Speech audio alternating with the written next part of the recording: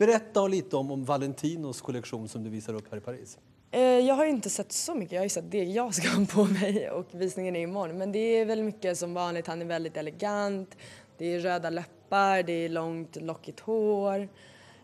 Så är det, jag har någon glitterklänning som är väldigt lång och så har jag en liten röd kappa med någon lace.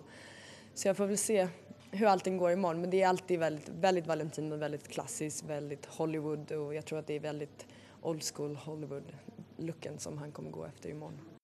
Varför gillar han dig?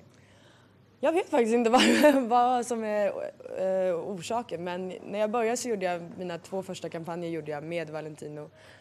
Och så att jag började och jobbade med honom när jag var 17-18 och gjorde hans visningar, gjorde hans kampanjer, så att det har väl mer varit att jag känner honom, jag känner igen honom, jag kan mer skämta med honom än vad jag kunde i början skulle jag aldrig dra ett skämt med honom. Precis så där, för han kan ju vara lite speciell.